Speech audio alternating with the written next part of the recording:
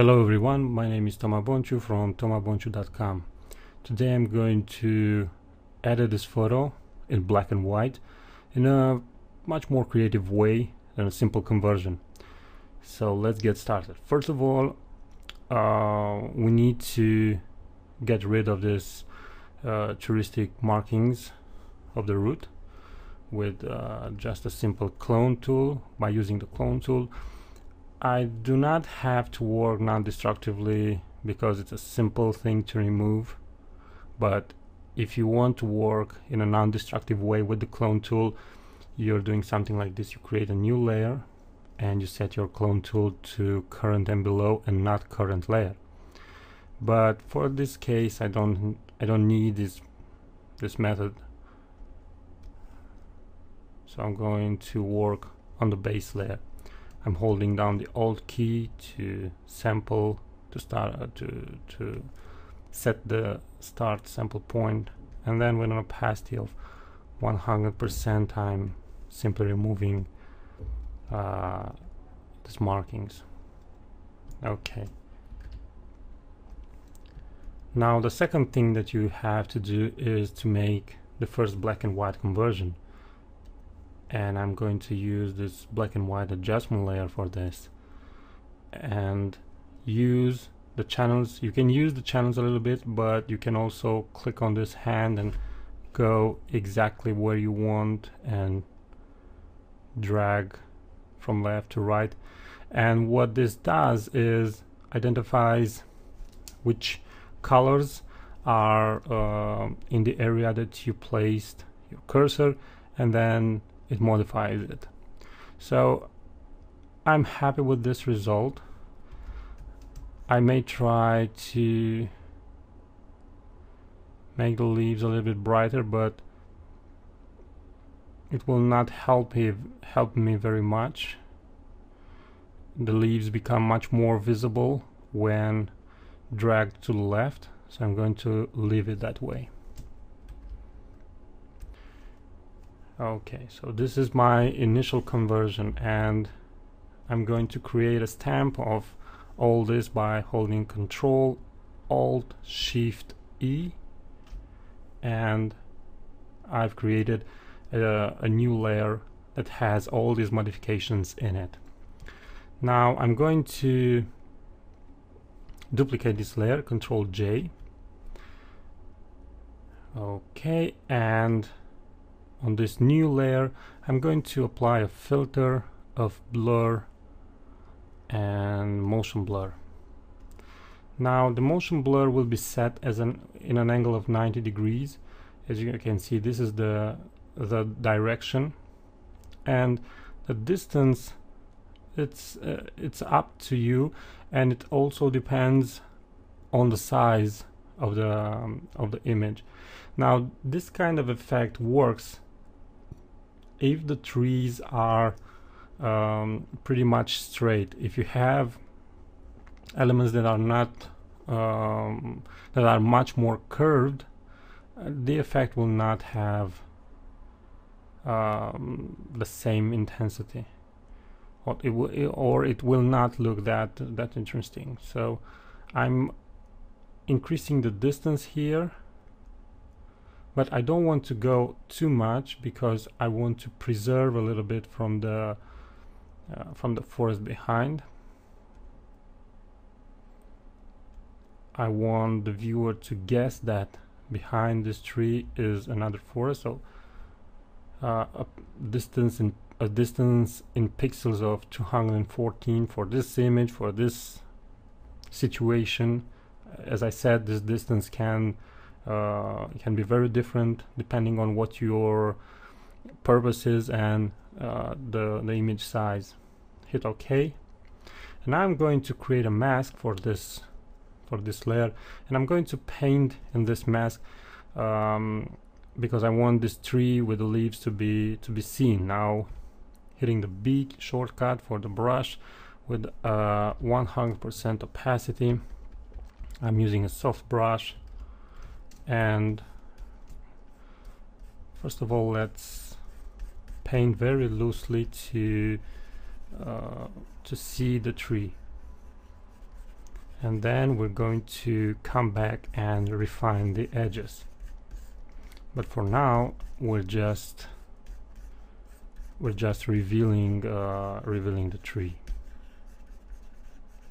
Okay, now I'm going to switch and paint with white and the mask and lower the brush dimension.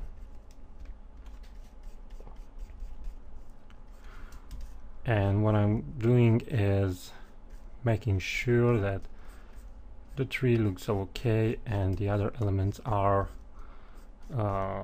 seen as they look after applying the motion blur.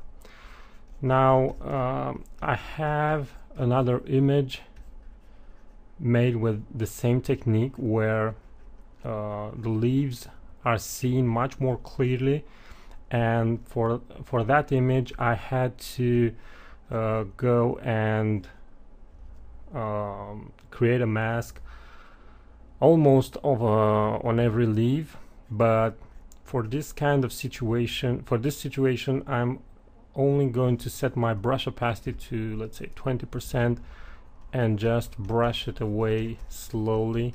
I don't need to be extremely exact, because first of all the image is not that sharp, and it will not and the leaves are not that different. If you're going to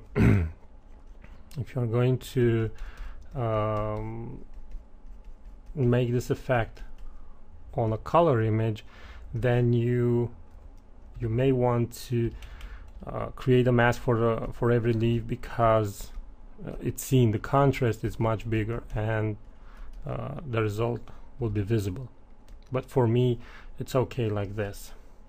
Now let's see what we can do over here. Down here I want, with an opacity of 10%, I want some of the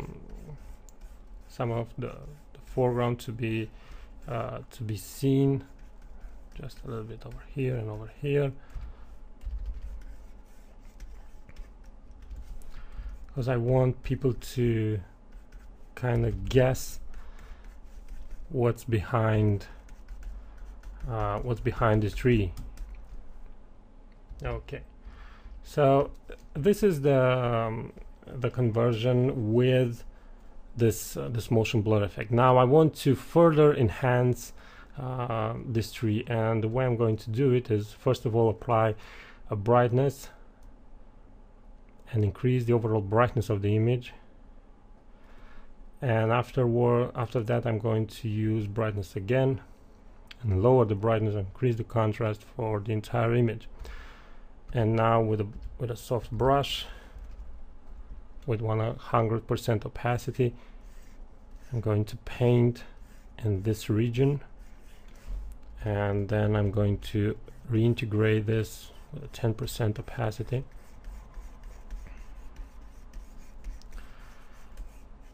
I'm also going to repeat this effect again, the brightness, decrease the brightness, increase the contrast,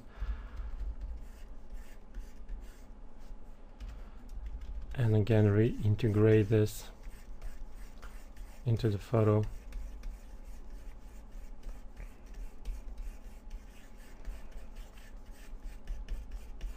Make sure you don't have strong vignetting on some corners. In this area it works because the forest is already dark, but in this area it didn't work. Okay, now I'm going to create another stamp. Control Alt Shift E, and I'm going to set the blending mode to linear light for this one, and go to filter, other, high pass. Now I'm doing this to make the sharpen on the image. So let's see, radius of 0.2 pixels. Let's see a 1 how it looks like. I think it looks much better. Hit OK. I'm going to create a mask, and I'm going to create it directly black, holding down the Alt key. And I want to do this because I don't want this layer to be seen anywhere. So now I'm painting with white and decide where I want this the effect to be visible.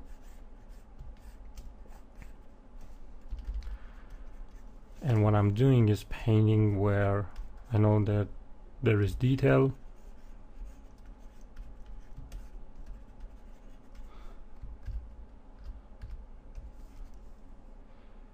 Okay, and in the end I will apply curves to further increase the contrast.